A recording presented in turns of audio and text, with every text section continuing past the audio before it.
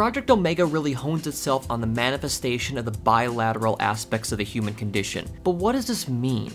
Alfred Binet would suggest that this symbiosis, such as the one of a corporate building saving Japan, is representative of the need for the self to see the singularity within the hive mind structure. I would instead ask if Alfred is familiar with the law of transient romantic unreliability and how it has impacted women in society since the late 80s in correlation to the young lady proclaiming that she wants to go to Tokyo before the television show she is featured in is interrupted by the news broadcast foreshadowing a grim future for Japan. But as I ruminate over the transcendental impact of the corporeal capitalist structure, I discern the true meaning behind Shoji Kawamori's 60-second piece. The truth was Project Omega was created not as an expression of identity or individuality. Rather, the chain reaction to Kawamori's unending torment of not being able to participate in 2001's Sega Gaga. That Project Omega is Sega Gaga.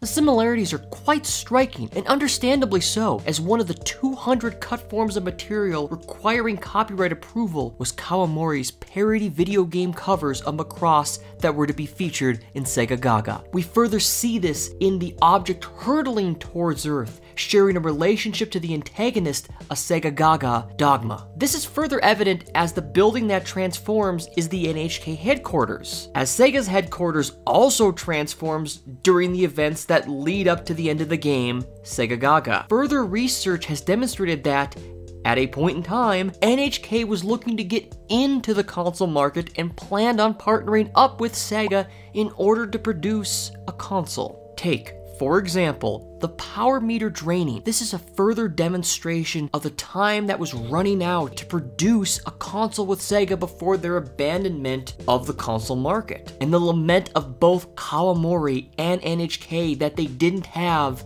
more power, with power being congruent to time. That's really interesting, because the entire concept revolves around our desire to have more time, when in reality it comes down to the fact that they outsource construction of critical material, as we see by the building running out of power. The same way Hitmaker, who contributed funding towards Sega Gaga, helped get Toei on board for the animation at a reduced price. From all this, we can easily draw the full picture and spell out the conclusion that in 10 years' time, virtual YouTubers would dominate the entire scene in retaliation to Sega Gaga never fulfilling its destiny. Yeah!